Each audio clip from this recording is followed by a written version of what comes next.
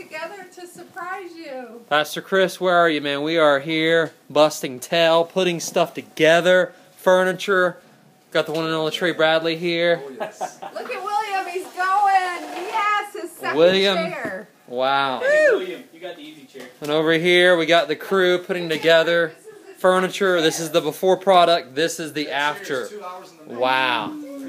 So Paul, tell us about this construction project. You've been working every night, getting things ready.